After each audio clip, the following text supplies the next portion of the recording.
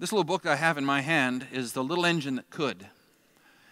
Everyone here knows this book. And you know the little mantra, the little jingle, the little saying that the locomotive learns to say when he's going up the big hill. Remember what it is?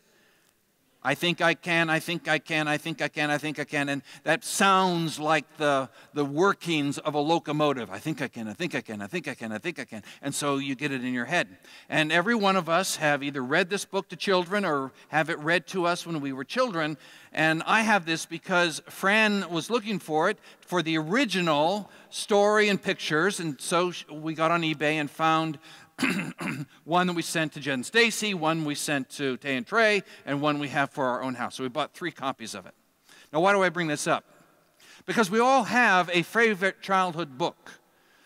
And whether it's this one, or was it Goodnight Moon, or the one I remember reading to my younger brother was Go Dog Go, or Are You My Mother, or Dr. Seuss books. We all have a favorite book. And it's my belief that the book we are studying, the book of Jonah, might have been Jesus' favorite book as a child, favorite story as a child. It just has the character of what might be a nighttime, bedtime story, but it also corresponds in amazing ways with the life of Jesus himself. Let me give you a couple of examples. For example, both Jesus and Jonah were asleep in a boat with big violent winds that went around. When Jonah went down into the water, the sea grew calm. When Jesus spoke to the water, when he walked on the water, the sea grew calm. When the big fish, you heard it, vomited Jonah, there's got to be a better word than that, but the Hebrew word, you're not going to like it any better, is hurled. When the fish hurled Jonah on the dry ground, Jesus also, at the command of God, Jesus also commanded a fish to give forth a coin that he could pay the taxes with. And also, the Pharisees come to Jesus and they say, give us a sign. Give us a sign, you're the one. And Jesus says, no sign will be given to you except the sign of Jonah. For as Jonah was in the belly of the great fish for 3 days and 3 nights, so will the Son of Man be in the heart of the earth for 3 days and 3 nights. There was an intersection between the obedient life of Jesus and the disobedient life of Jonah. And so we're going to pick up this story that I think has its remarkable place in the heart of Jesus. I can't prove it, but I'm saying that to you. Jonah sails west. He's told to go east to Iraq, to a place called Nineveh, which is actually near Mosul, the ancient town or the modern town of Mosul. 600 miles from where he is, but instead he chooses to go to Tarshish, which most people realize is the far western side of Spain, outside the gates of Gibraltar, the Straits of Gibraltar. So rather than go 600 miles in God's direction, he's going 2,000 miles in his own.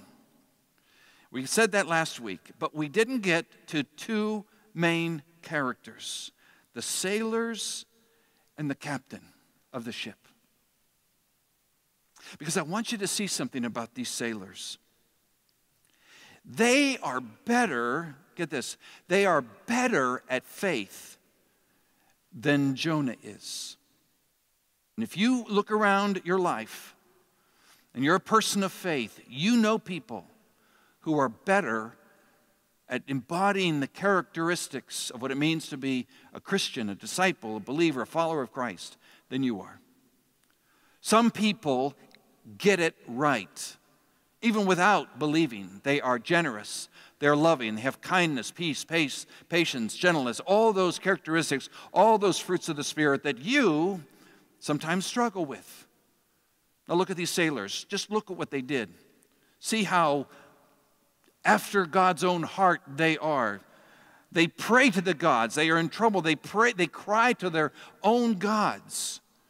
They cast lots to see if the storm is the fault of somebody on board.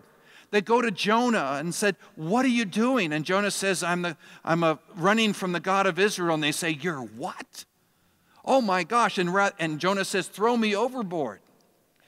And these sailors say, no, we're going to do everything we can. And they start to row.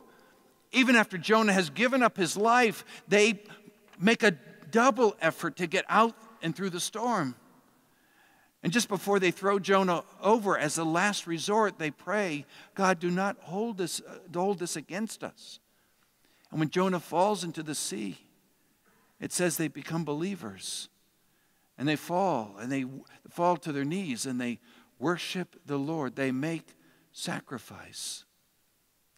Some people are better believers than those who believe. You get the point I'm making? Some people are better at what you and I call the faith than what you and I live out as our faith. In a book titled Unchristian, cited the research from the Barna Group when people outside the faith look at the Christian faith. So this is interviewing people that drive by and about what they think you believers are. And it's amazing how close relationship these percentages are to what Jonah is. For example, most people outside the church believe that Christians are, one, anti-homosexual, 91%. Well, we don't know anything about that with Jonah. Or judgmental. Most believers are judgmental. Absolutely with Jonah. Absolutely true. Believers are hypocritical. Jonah, absolutely. He's a prophet, but he's running from God. They think Christians are old-fashioned, too political. We don't know anything about that. But out of touch with reality? Absolutely. Jonah's in the bottom of the ship, sleeping while everything is in peril. And insensitive to others, they think. And surely that's true of Jonah. We all know people who look at us and see in us poor representations of the faith. And we know people who do not have faith, who seem to be better representatives of the faith than we are. You work with some of them. They may be sitting next to you. You may be married to somebody that has all the aspects and you think the characteristics of what a Christian is, and yet hasn't embraced the faith. They're the sailors. You could call them sailors. And my hope is, you sailors out there, that you will look at a Christian leader and you will look at a Christian congregation and you will see in us an authentic attempt to obey God's will. We're not going to get it perfect all the time. We won't make everything right all the time. We will make mistakes. But I want you to know, sailors, that we love God. We love Jesus. We believe that salvation is found in Him. We thank you for joining us online. The ministries of Christ Church Plano are made possible by generous contributions from our members and viewers. If you have found this sermon meaningful and would like to make a gift of support, please visit christchurchplano.org/give. Thank you.